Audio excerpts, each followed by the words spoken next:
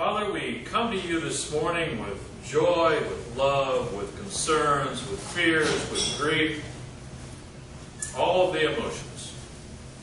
Father, we come to you to praise you, to worship you, to learn about you, to meditate on your name, to love you as you have loved us, and to walk with you each and every day.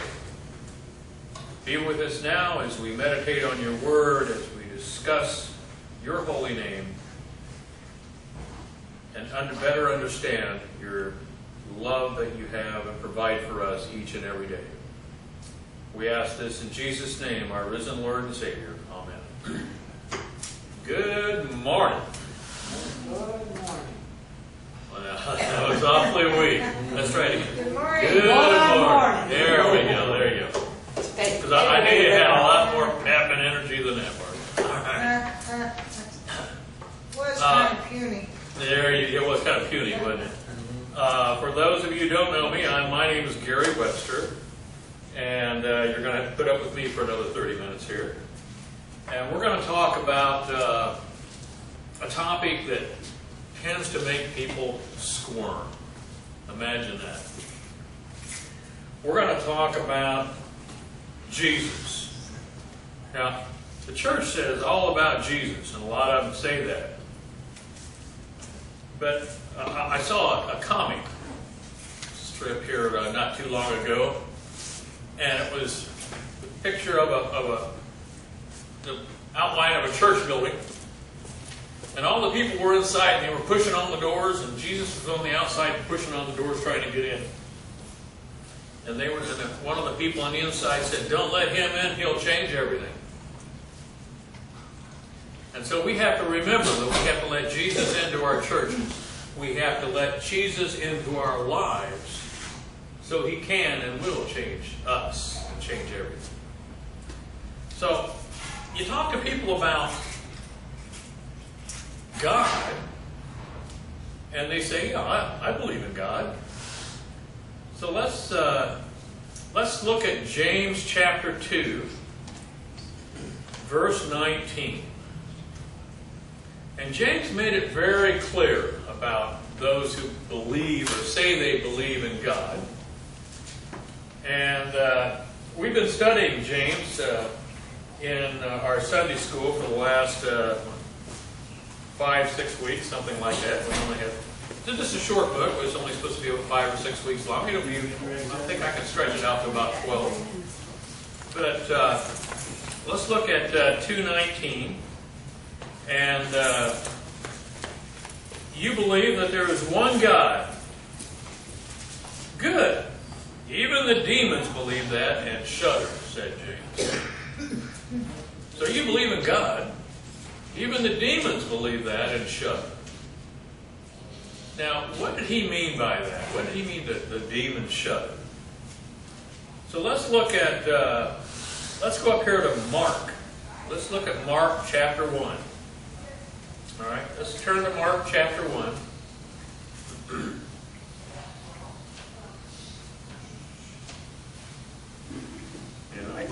I did not mark these in my Bible because it's taken me just as long to get there as you, so therefore we can all get there about the same time.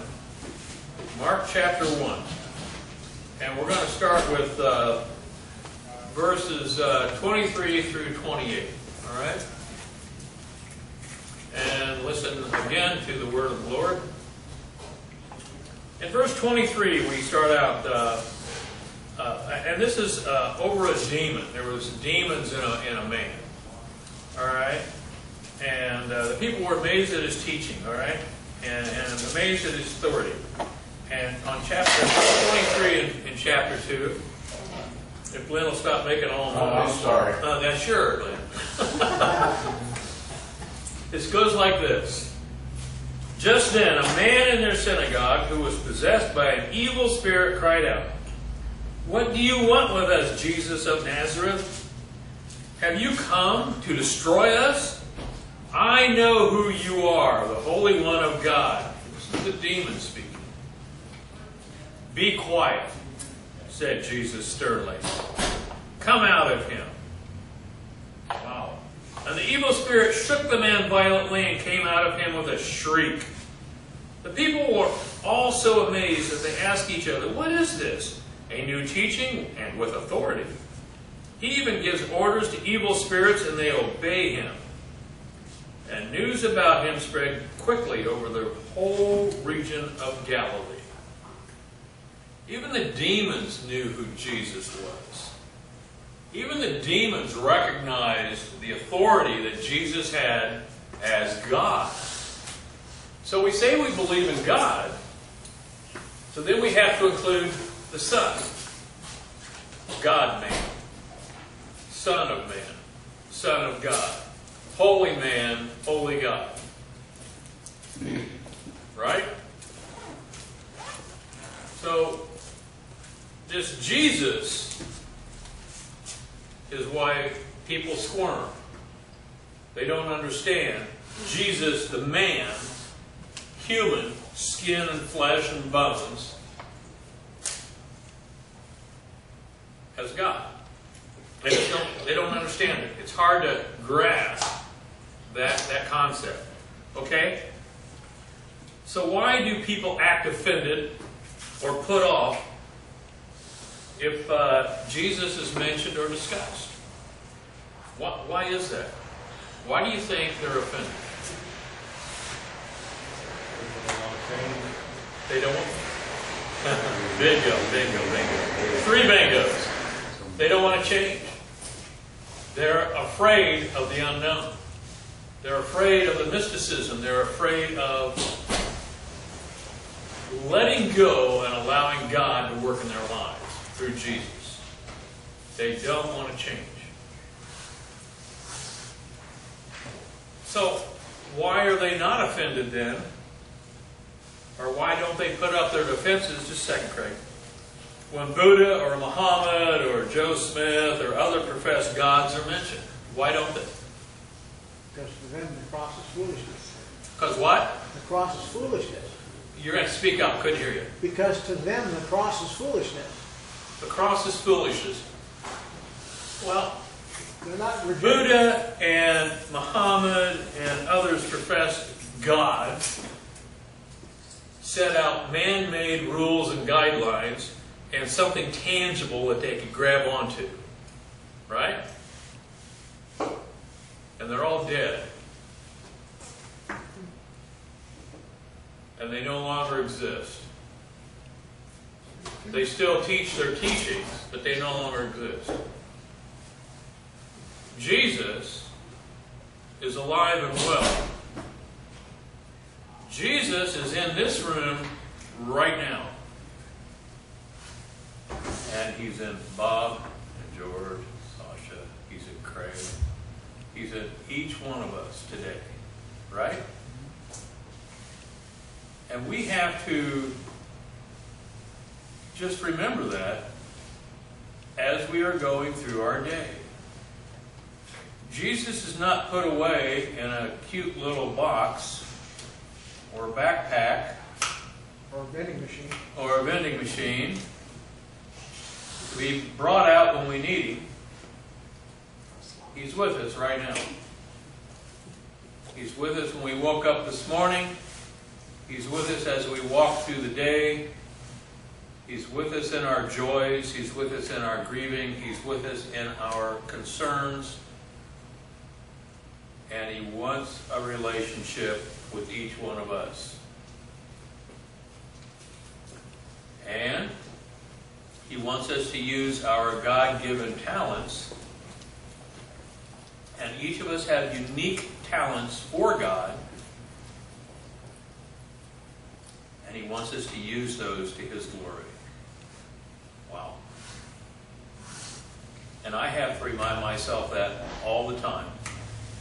I'm just like everybody else. I walk down the street, I get busy in my job, I get busy in what I'm doing, and all of a sudden I think, I've been through most of the day and I have not included Jesus in my life consciously today. It's a conscious effort. It's a lifestyle to have Jesus in your life.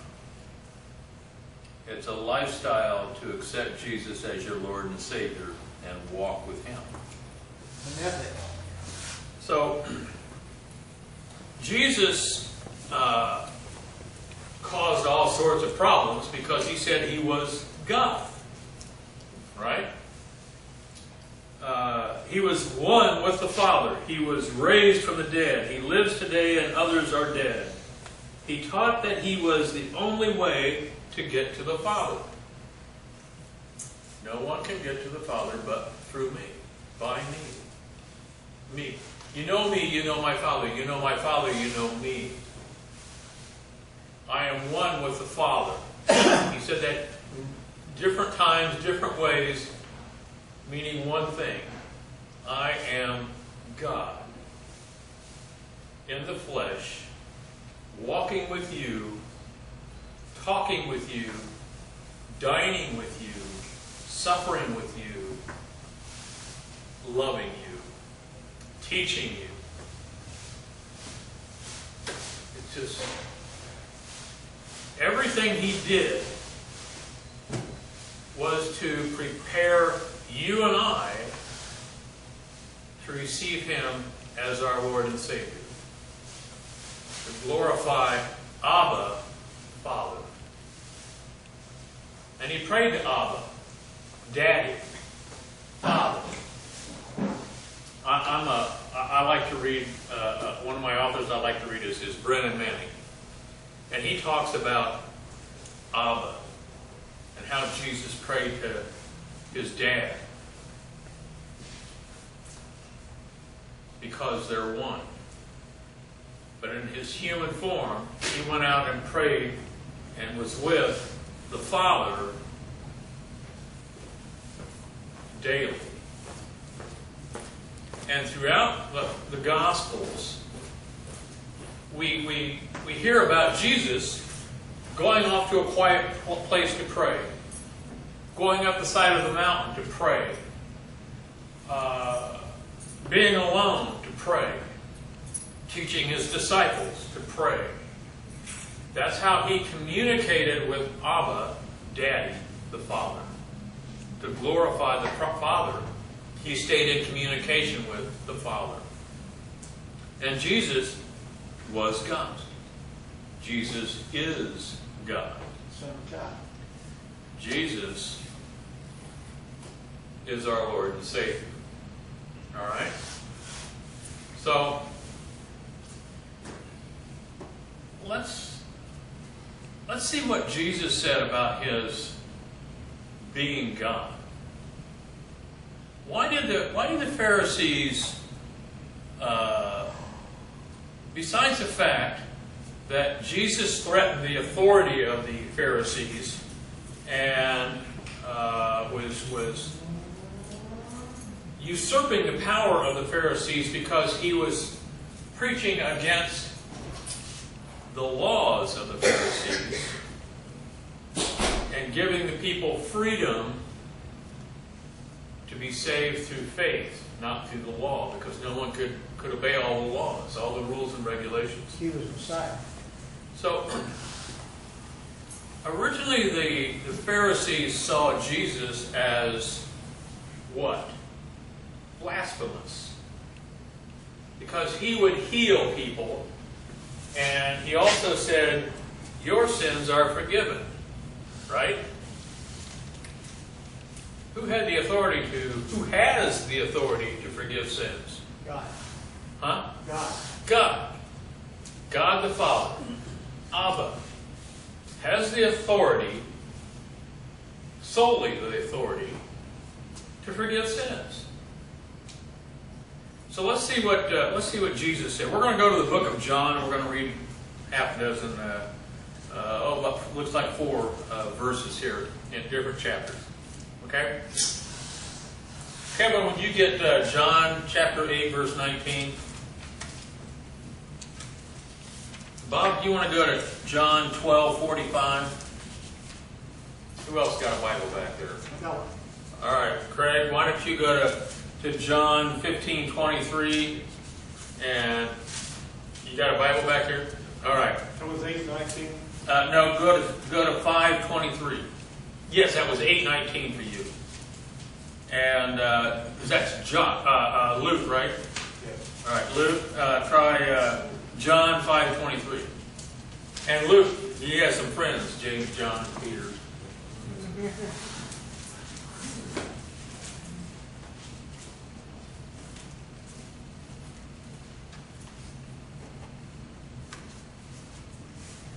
King James Version. Please. Oh, okay, all right. Sorry. Yeah, go to John 8:19. I'll give you just a little more time, Kevin. Kevin's been a little under the weather this week. He's had a little bout with pancreatitis, and that's causing him some issues. So we'll take a little mercy on him and give him a little extra time. He's got an excuse. Then they asked him, "Where is your father? You do not know me or my Father." Jesus replied, "If you knew me, you would know my Father also." So what's he saying there? If you knew me, you would know my Father also. Using image. Okay? Picture. Anyone? Picture.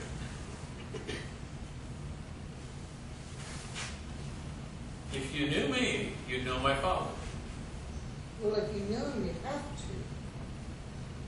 Well, His Father, God. okay. God the Father.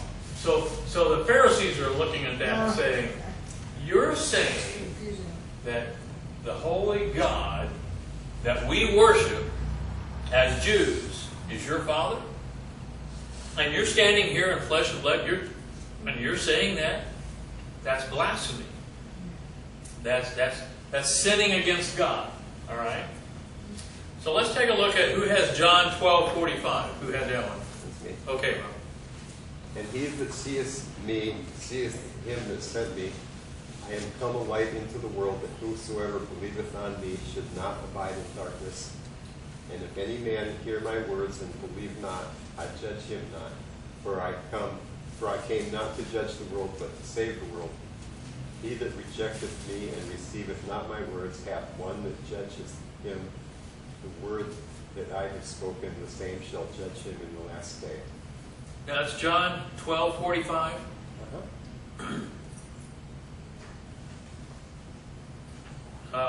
Is that 1 John 12:25? No, he read it off There- before. yeah, He read it Gospel off. of John. He read it I was off. going to say, you kept going. Okay, just 45. When he, let's read 44 and 45 there, Bob. Just 44 and 45. Jesus cried and said, He that believeth on me, believeth not on me, but on him that sent me. And he that seeth me, seeth him that sent me. When he seeth me, he seeth the one who sent me. When he sees me, he sees the one that sent me. When a man believes in me, he does not believe in me only, but in the one who sent me. And when he sees me, he believes in the one who sent me. He's saying, I am God, I am one with the Father. When you see me, you see the Father. I am going to remain sinless in this world. I am going to show you how to live sinless in this world.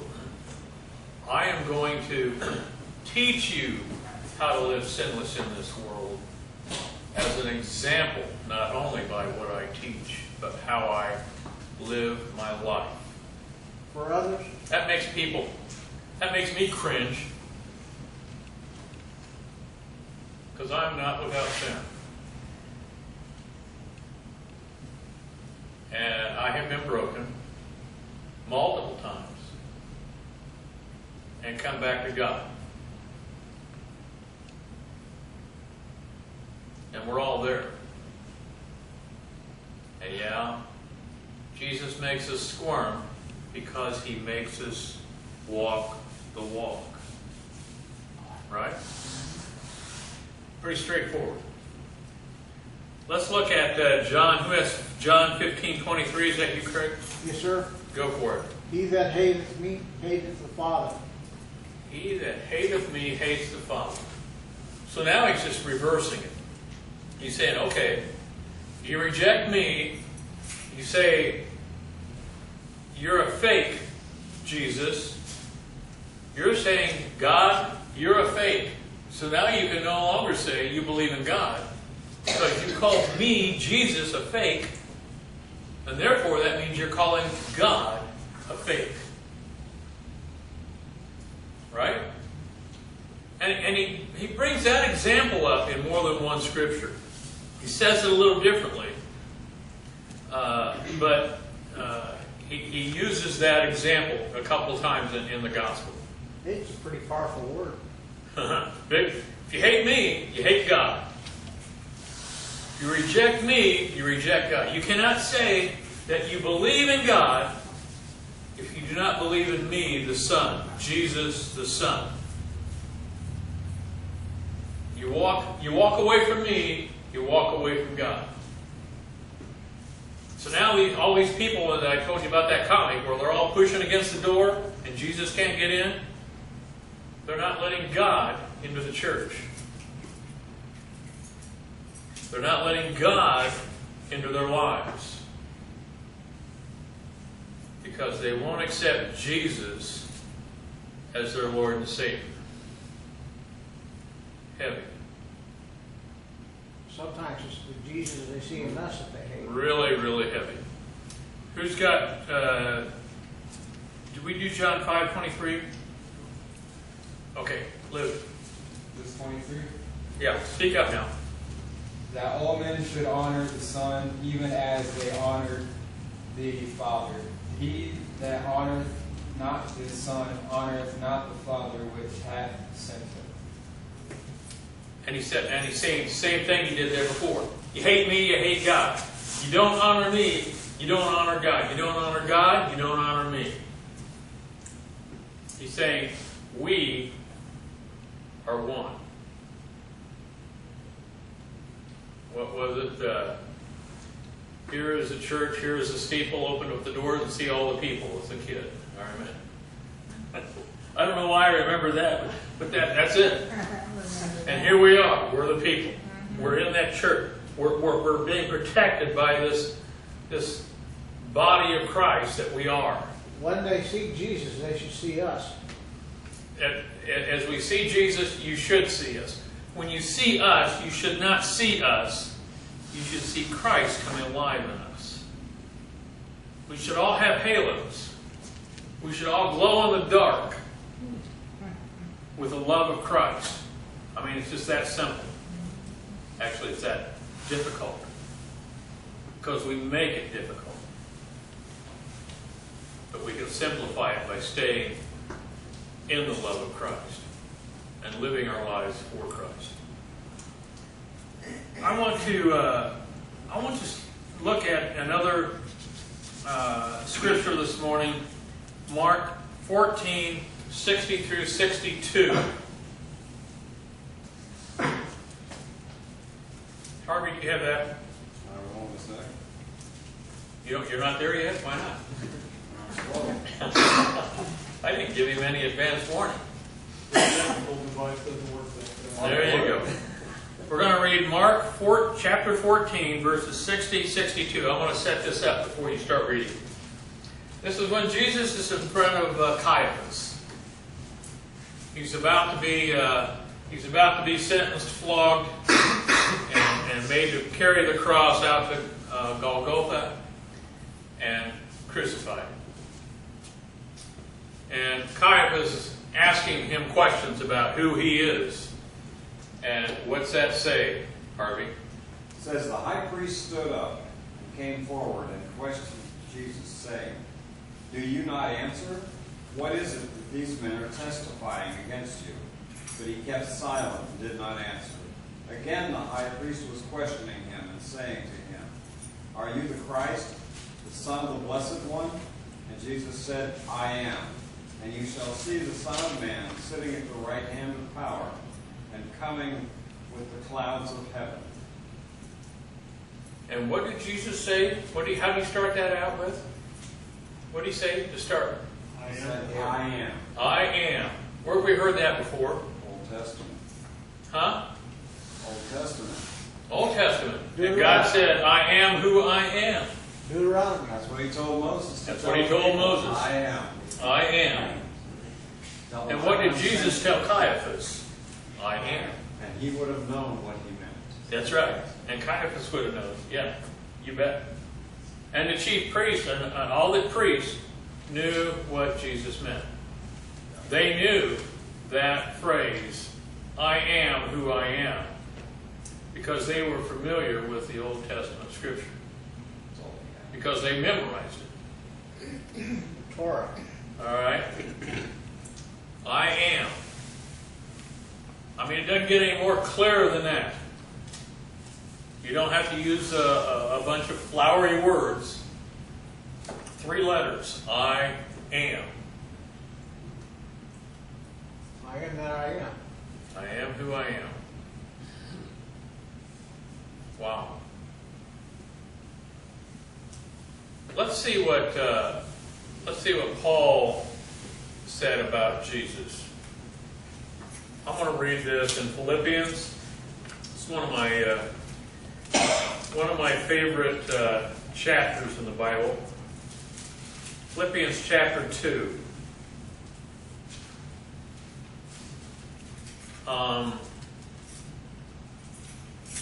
It's talking about, Paul is describing Jesus, all right, to the people of Philippi. So let's listen again to the word of the Lord. In Philippians 2, I'm going to start with verse 4 through 11. It goes like this. Each of you should look not only to your own interest, but also to the interest of others. Okay, that's pretty clear. We can do that. Your attitude, now he's going to get into my attitude. Should be the same as that of Christ Jesus. Great. Now I brought that Jesus person into the conversation. Your attitude should be that of Christ Jesus. All right? So just what is that attitude? Love. Jesus, who being in very nature God, Paul's acknowledging that right now, did not consider equality with God something to be grasped, but made himself nothing, taking the very nature of a servant, being made in human likeness, flesh and bone, and being found in appearance as a man, he humbled himself and became obedient to death, even death on a cross. Therefore God exalted him to the highest place and gave him the name that is above every name, that at the name of Jesus every knee should bow in heaven and on earth and under the earth, and every tongue confess that Jesus Christ is Lord, to the glory of God the Father. Amen. So, Paul is saying we should take on the attitude of Jesus and humble ourselves, serving others as Christ served others. And he loved us so much, he even died for us a terrible, ugly, painful death. The type of death that was used only for the worst of the worst. And that every tongue confess that Jesus Christ is Lord, to the glory of God the Father. Amen. He was the sacrifice. There we go. So now we're into Easter. We're into the time when this Sunday we celebrate Palm Sunday, where Jesus rode into the Jerusalem on a colt, small young donkey, and only kings and emperors rode into the city. And the people threw their cloaks down and they threw palm leaves down. He would walk triumphantly into the city gates of Jerusalem. And they declared him Hosanna, Hosanna on high. Praise him. Those words are only meant for the king, only meant for the emperors and the generals coming back from victory after battle. And within the week, they humiliated him. They spat on him. They flogged him so terribly hard that he almost died from the loss of blood. And stripped him naked. They mocked him in court. We call it a monkey court, because they were afraid of their authority now. But they were also angry. These Pharisees were believing in God. They thought they were right. They couldn't understand, even after seeing all the miracles that Jesus performed and how he loved them, they couldn't understand it. Now, isn't that funny? 2,000 years later, this world cannot understand the love of Christ, even though they've got the proof right here. And they say, oh no, they're fairy tales. Let's talk about the fairy tales. Let's talk about how I read recently where one guy said, and this guy was an atheist prior to this, and he says, what really makes me believe in Jesus were the Nazis. And you go, what? He said, because at the Nuremberg trials, everybody turned on everybody, trying to save their own skin. He said, we have 12 disciples that were beheaded, crucified upside down, stoned, persecuted, and not one denied Christ as their Lord and Savior. Not one denied Christ was God. Not one. History will tell you, psychology will tell you, that's proof in the pudding. So as we go into Easter week, let us remain to stay in an attitude of the love of Christ. And to take this man Jesus with us in our hearts, in our daily lives, and know that he is God. Let us go to the Lord in prayer. Father, we just praise your name. We thank you for your Son. We thank you for Jesus, our Lord and Savior. We thank you for Jesus who died on that cross, who bled for us that our sins may be washed away. We thank you for Jesus who walks with us each day. We thank you for Jesus who taught us by life example how to live and how to glorify you and your name. We thank you for Jesus who brought you to earth in human form, that we may experience how we may live. Watch over us now as we go our separate ways. Help us to use our talents to glorify you, to show others that Jesus is alive and well in our hearts and minds and everywhere we go. And watch over us, Father, and keep us safe. We ask this in Jesus' name, our living Lord and Savior. Amen.